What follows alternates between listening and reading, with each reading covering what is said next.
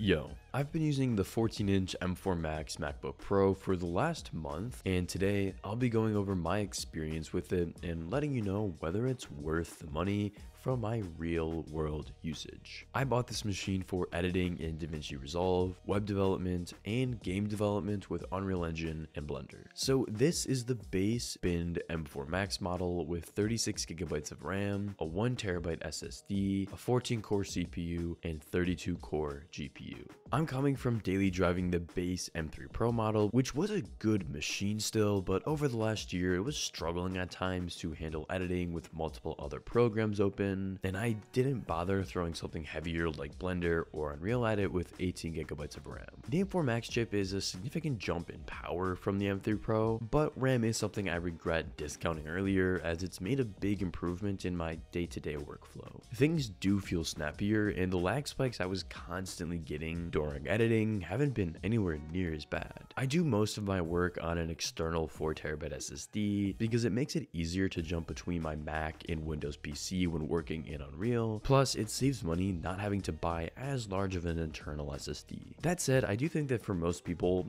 1TB is the sweet spot. I found that 512 is on the low side even when just having the apps I use for my workflow and random files I create day to day. Those just fill up the drive very fast. So I went with the 14-inch model mainly because I spend 80% of the time working off of my ultra-wide monitor, so it doesn't really make sense to spend the extra money for more screen real estate that I don't really need most of the time. And when I'm traveling, I don't like to carry around the 16-inch. I can't lie, I love the screen real estate it has, and there's times that the 14-inch can feel a little bit cramped, but for me, it's definitely worth the trade-off for just how much easier it is to carry around and pull out wherever I am. Some people have mentioned that the M4 Max doesn't make sense with the 14-inch because of thermal throttling, which I understand, and we'll talk about that more in a bit, but for me, I'm willing to make the trade-off. Now, this year we got a new display option, which is nano texture, and this helps to reduce glares on the screen, and from other people I've heard it's actually making the screen look a lot better. I didn't personally go with it because anti-glare screens tend to distort your colors and visual clarity, which if you're doing a lot of creative work is not great. Another downside is it will be a lot more prone to getting dirty, and you have to be more careful when you clean it. I regret not at least getting to see what the nano texture looked like in person, and if you're someone who works outside, I recommend you take a look at it, but otherwise I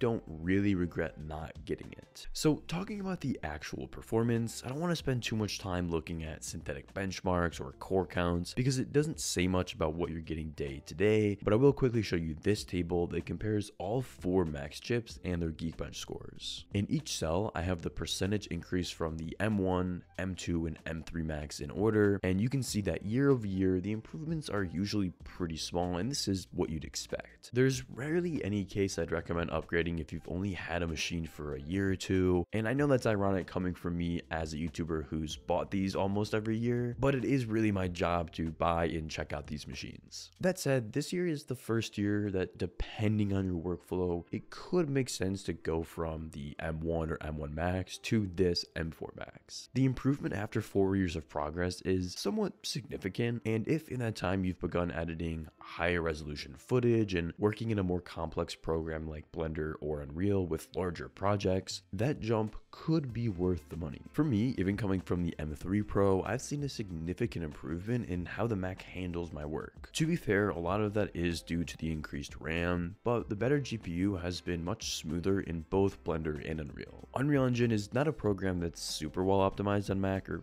even Windows if we're being fair, but I've been shocked at just how well it's been handling on here. Just for reference, in the first person template, a fresh project will run around 65 to 80 FPS in the editor and 65 to 70 FPS while playing the preview. In the third person template, a new project runs around 70 to 90 FPS in the editor and 65 to 80 FPS while playing the preview. The performance will take a hit once you're in a heavier project. I've been working on my first indie horror game and there's definitely optimizations that need to be made, but that's been running around 50 to 75 FPS in the editor and 45 to 50 FPS in the preview. Now, the Mac isn't my primary game development machine. I still prefer working on my 4080 PC build, but that being said, having the ability to move my SSD between the two machines and work on here while on the go is very convenient, and this performance is completely fine for me. Now, Blender is another program I only recently started to play around with, but it's ran incredibly well for me with rarely any stutters or freezes. If you're working in any sort of 3D software, I highly recommend you bump up your RAM at the very least and consider going for the Max chip if you think it makes sense. Now, Resolve is probably the third most demanding part of my workflow and is the editing software I use to make all of these videos. With the M3 Pro over the last year, every time I would edit, I had some sort of freeze. And again, I think this is mostly down to RAM, as I always have multiple programs open while I edit. That's ultimately slowing it down. With this machine, I've yet to have any issues, and I've already edited 3 full videos. I gave my brother my M3 Pro, so I don't have any specific benchmarks, but because the Max chips have 2 media engines, the export times will be faster, but frankly, they were already just a few minutes, which making that a little faster doesn't make any difference to me. Now, lastly, I code with Python, Ruby, and Golang, along with Next.js for my web development purposes, and of course that runs great on here. That's not something you need the Max chip for, and I don't notice any difference. That already ran great. So I've been coding with languages like Python for years now, but I know that as a beginner it can seem very daunting, but that's where today's sponsor Brilliant comes in. Brilliant is an online learning platform that helps you get over the complexity of technical skills by learning through doing, with thousands of interactive lessons in math, data analysis, programming, and AI. With their first principles approach, you're learning real problem-solving skills and understanding new topics from the ground up. You're not just memorizing, but learning how to learn and think through complex problems differently. Learning a little bit each day is one of the most effective ways to acquire new skills, and Brilliant makes it easy to build real knowledge in just a few minutes each day. Brilliant has a growing number of programming courses that are a great way to build foundations and learn real-world applications. You can take a class like Thinking in Code that introduces you to computational problem solving, or venture into Applied Python where you learn how to analyze and generate text with code. To try everything Brilliant has to offer free for a full 30 days, visit brilliant.org/colcacamus or click the first link in the description. You'll also get 20% off the annual premium subscription.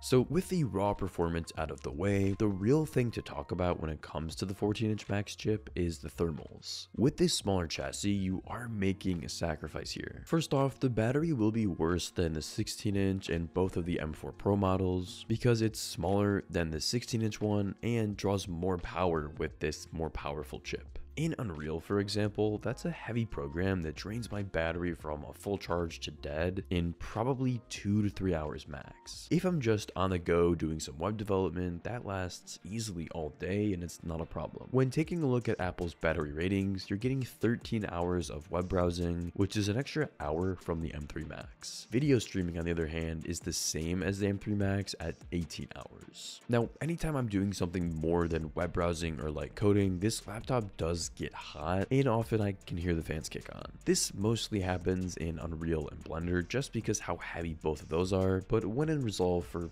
probably 30 minutes to an hour is where I personally start to notice the Mac heating up. If you want to squeeze the absolute most battery and power out of your MacBook without it getting excessively hot, the 16-inch is going to be the better option. But for me, I just preferred the 14-inch and I'm okay making that sacrifice for portability. So bringing it all together, what's the deal with the M4 Max? Personally, I think that if you're say on the M1 Max or M1 Pro and your workflow has become significantly heavier since you got that machine, this is probably the first year where I could start to recommend you look at the new model and give it some thought. I'll say that for most people, any Apple Silicon Mac is good enough to last 5, 6, 7+ years, but if you are going to upgrade, I recommend you future-proof yourself with more RAM than you currently think you need, as that made a big difference for me, and at the very least, go with 1 terabyte for your SSD so that you have a good baseline, and then save money with an external drive because as you go higher in storage, Apple's prices just get ridiculous. I have been checking out the Mac every year except for the M2s because I am a YouTuber and I'm fortunate enough that I get to try out these new laptops, but right now the M4 Max is perfect for my workflow and I could easily continue to use this for another 5+ years without upgrading. If you're on the edge and don't really know if you should upgrade,